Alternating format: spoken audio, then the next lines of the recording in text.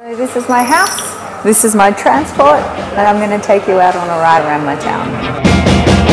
She gets on her banana bike and pedals all around. She gets on her banana bike and travels through the town.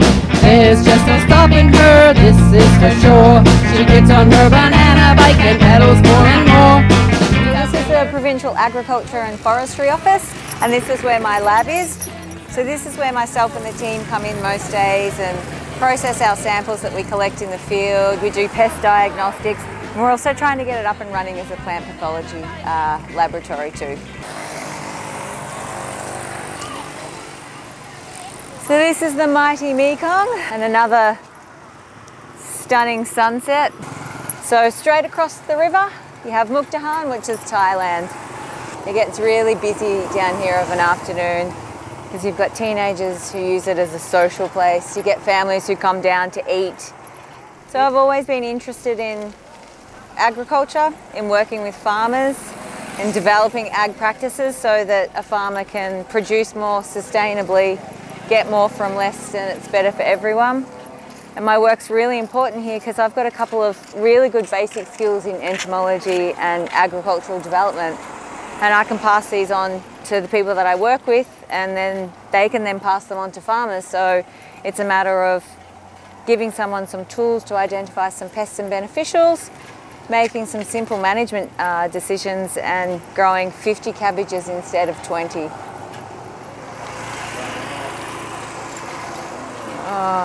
Honestly, I can't name one.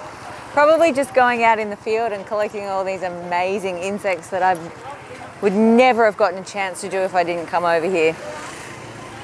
All these amazing bright coloured beetles and bugs, wasps and spiders.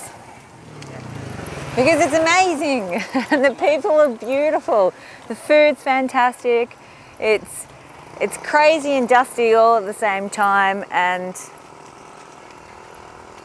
I just love it. If you're looking for something different to home, this is definitely the place to come. So this is where I usually come of an evening to get dinner. So barbecued fish, chicken, pork. You can get things like Laos sausages, which are fantastic. Tai hup ahan. Koyao ani? No. I have a barbecue chicken lady that I like.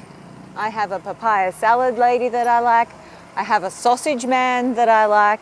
And I also have an egg shop that I like. Savannaket's not that big, so it's pretty easy to become comfortable with going to certain places where they recognise you. And it's a really nice feeling when they actually start charging you local prices rather than flung Western prices. If you were coming to Laos, the only two pieces of advice that I could give you is come with patience. Lao time can be very flexible and disorganised. And just come with no expectations and a good sense of humour. The people here are amazing and super friendly. Another really good piece of advice is that basic Lao gets you a long way. Just trying to use small simple phrases like counting and hello and how much is and how are you goes an amazingly long way here. And bring a helmet. Well, I've always wanted to work in agricultural development, and over the last few years finishing off my PhD, I've realised that I've really wanted to focus on international ag development. After attending the Crawford Fund conference a few years back in Canberra as a young scholar, I realised that all of the skills that I've got and everything I've been working towards fits perfectly in this role. And when this position came up, it was as though it had been written for me.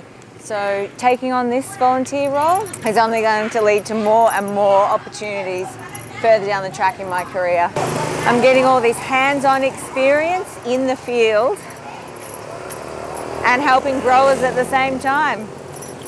And going through an organisation with the Crawford Fund as an Australian partner organisation, it gives me the best hand up to step into a career. She and her banana bike are always on the go, but there is one thing she really needs to know.